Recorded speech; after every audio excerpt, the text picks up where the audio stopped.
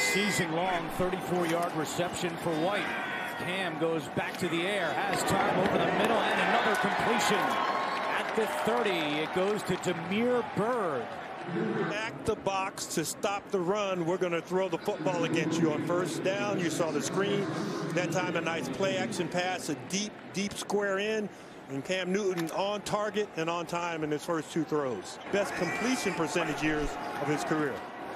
On 2nd and 10, a little trickery, and there goes Damiere Byrd. He's got great speed. Then they have to chase back to the right, and so they're getting a little fatigued. So now maybe pound the ball straight at them with one of your power plays. You got your fullback in. Harris and White next to Cam on 3rd down and 10. He's got time.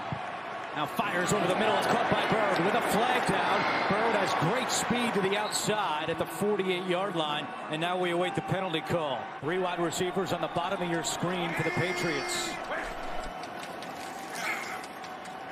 Cam has time. He's taking a deep shot down the field. He's got Byrd down there. What a catch!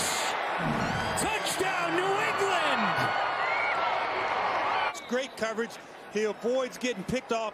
He's right on his shoulder, and what he's trying to do is not interfere, and by doing that, Byrd is able to then move back to his right and catch that ball over the shoulder.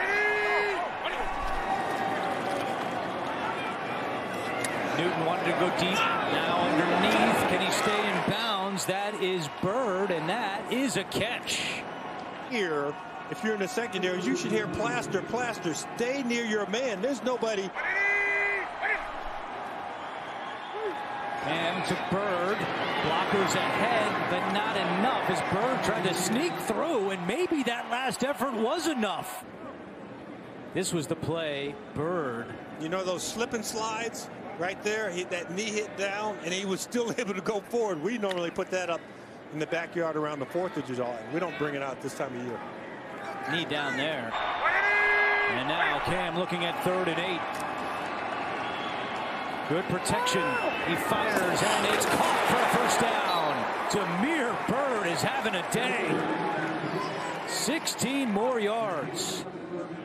Cam just throws us on a rope. He waits until Byrd comes out of his break, and then he has enough muscle to put it on the line, throw it over one defender in front of the other, and drop it right on the Byrd.